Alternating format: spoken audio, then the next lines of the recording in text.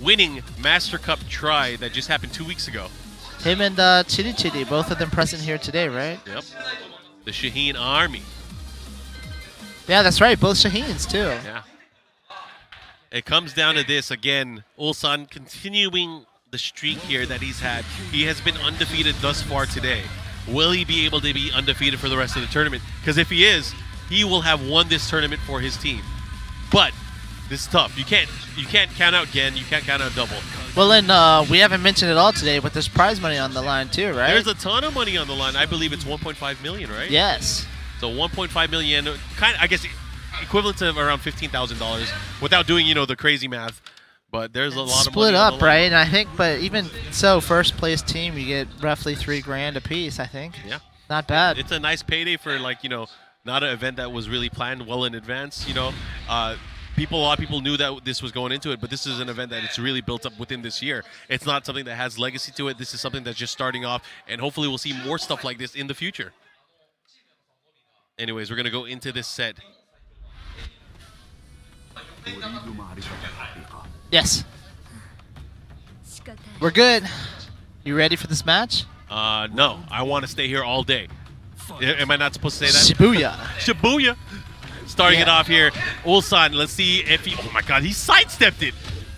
Wow. First one to find the hole in the armor of that block, transition. did you see that? He's like reading his mind. It's crazy. Yeah, Ulsan is playing on a high right now. I mean, it's just him. He's the only one left. And Chanel right now, he's offering words of advice to his teammate. His teammate is playing so well. Out comes the Tiger. Fishing for the Magic 4 again. But you know, again, it's going towards the same kind of strategy. Just low, low, low, sweep, low. Well, that's the thing, too. That might be problematic here for the matchup.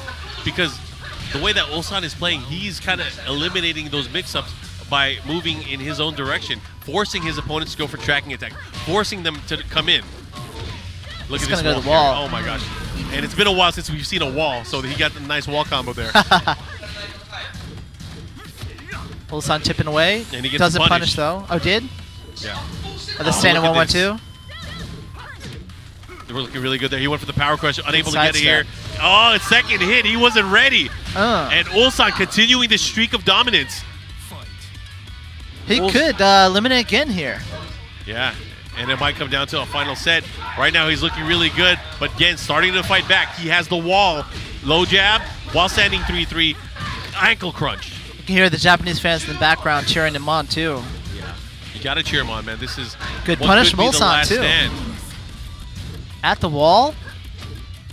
Ulsan in rage. Wastes the rage drive, though. Oh, yeah.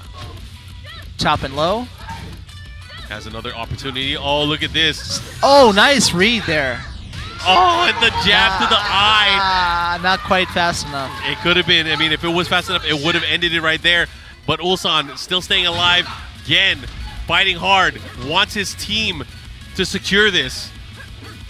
A battle between two of the youngest and most brightest stars in our Tekken world.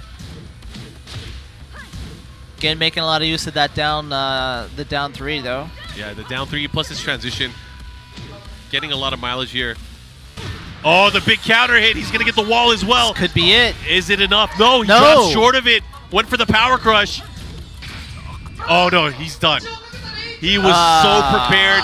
And Ulsan is going to take us to a final match. Wow.